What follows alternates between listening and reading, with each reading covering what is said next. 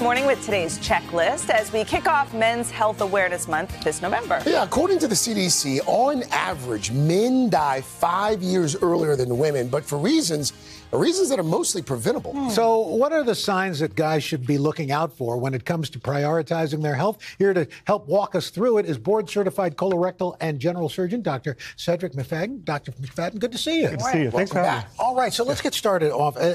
Cleveland Clinic published this survey. 55% of men don't get regular health screenings, which is a problem in and of itself. How do we get guys more proactive? Well, I think we start with identifying the root of the problem, right? Is it fear? Is it finances to see the doctor? Can you get time off from work? Or do you have this sense of invincibility that none of these problems will happen to you, or that you're not even aware of them? There could be a lack of a communication with the doctors, but ultimately, we have to identify the root of the problem. If it's fear, let's speak to the fear so that we can get men more interactive with their health. So let's get started. Excessive fatigue. We're talking about, what are some of the problems there? So we're not talking about just sort of being tired at the end of the day. We're talking about this dropping asleep at the red light, right? That can interfere with your safety. And we often think about sleep apnea. Now, one of the big associations with sleep apnea is being overweight. And we know that 2 out of 3 men are nearly overweight. And that can increase your risk of having problems with high blood pressure, diabetes, and then being able to fight infections.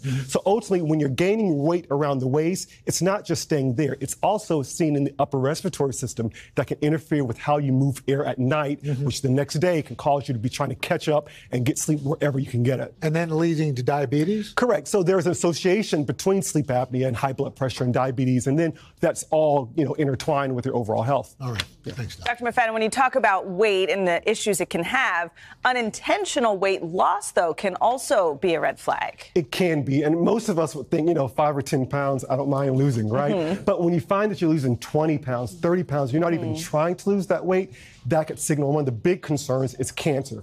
Think, lung cancer, cancers of the GI tract, the pancreas, the colon, and the rectum. The other is dementia. There can be a cognitive decline where people just have this neglect for eating, not even being aware of it. Diabetes is another one that comes up in this list as well, where your body normally tries to use glucose, sugar, to metabolize, get energy. Well, the cells can't capture that glucose, and therefore the body has to use something else. What does it use? It uses your muscles and your fat, which causes you to lose weight when you're not expecting it. And finally, celiac disease, which is like autoimmune related to gluten, where you're not absorbing the nutrients that you need to absorb through your small intestine. So it might seem good, but don't trust it. It's interesting you're talking about both of these things, and I picture, coming over here, I picture people who are men, a lot of times father figures. These things are happening and they don't want to talk about it. Absolutely. And so they're handling it in silence because they're trying to hold down everything else. And, this says, bladder and bowel habits. When things happen in the bathroom, another place where men just don't talk about it. Don't want to talk about it. It's embarrassing for some, and they just don't want to perhaps face what it could be signaling. So what could it be signaling? Well, so diabetes, again, you see a common thread here, right?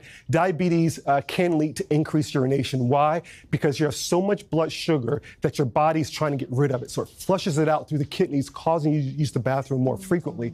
Dehydration, you can see this, that the urine is actually really dark. So this is your yearly public service announcements to look into the toilet. Absolutely. The prostate can also lead to increased urination. And then colorectal cancer, there can be changes in, the shape, size, the consistency, even the color of the stool. So things that you don't want to ignore so you can get to it sooner, get treatment. We have to deal with it, don't we? Dr. McFadden, let's talk about irritability, because you maintain that increased irritability could also be a sign that something's wrong physically. Yes, it's not just being upset or stressed after a kind of event.